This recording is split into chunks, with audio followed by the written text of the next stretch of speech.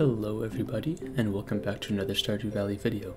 Today I'm going to be going over the 3 different kinds of sprinklers, what I like about each of them, and whether or not I think you should get each of them.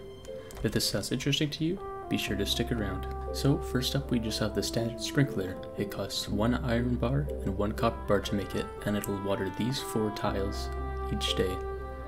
Personally, I don't really think the first sprinkler is worth it, as it only waters 4 and it doesn't really take very long to do. It's literally 4 clicks.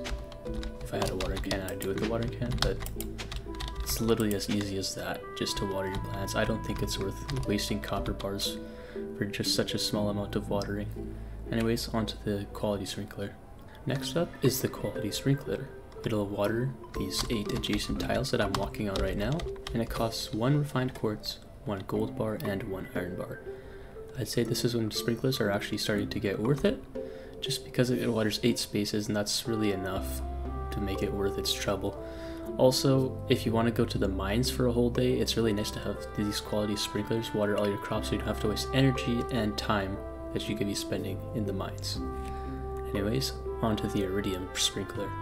And last but certainly not least is the iridium sprinkler. It'll cost you 1 battery pack, 1 iridium bar, and 1 gold bar, so it's not cheap. However, it'll water these 24 adjacent tiles that I've hoed out here. Additionally, you can combine it like this to form a AFK farm, which is really convenient for if you want to go mining or fishing.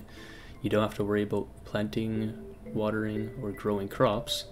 This will do it for you, so you'll still be getting money, but you can still spend all your time doing whatever you want in the game.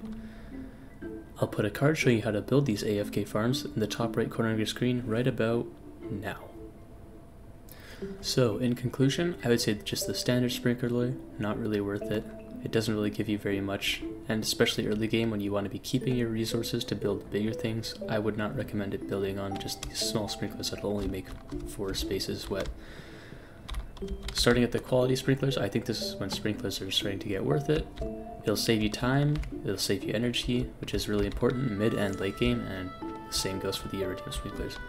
Anyways, thank you for watching to the end. I hope you enjoyed the video, and if you did, be sure to like and subscribe for more Stardew Valley videos. Thanks for watching, bye.